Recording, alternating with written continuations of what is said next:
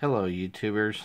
I just recently started using Amazon FBA, and one of the things that I really wanted to see on Amazon FBA was a list, a really easy report for how well my things are selling, what's selling, what the prices it's selling at, what the fees are, and how much money I made.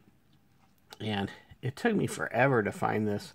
There don't seem to be any videos on it, so I thought I would make a video.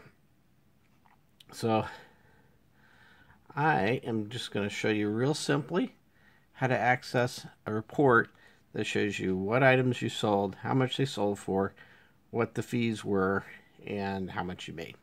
So first I'm going to sign in to my Google Seller Central, or my Amazon Seller Central, sorry, which I think is a pretty decent application. You just got to figure out how it works. And I'm going to go to reports, and I am going to go to payments. Okay, and once I'm in payments, all I have to do is go to transaction view. And in transaction view, you can see everything.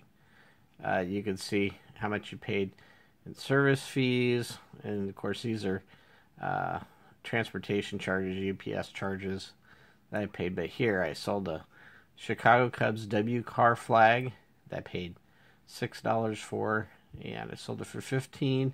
Fees were $8.40. I made $6.60. Here you can see I sold a portable charger for $9. Fees were $4. I made $4.98 on it. So you can, of course, it only show default is 10 items.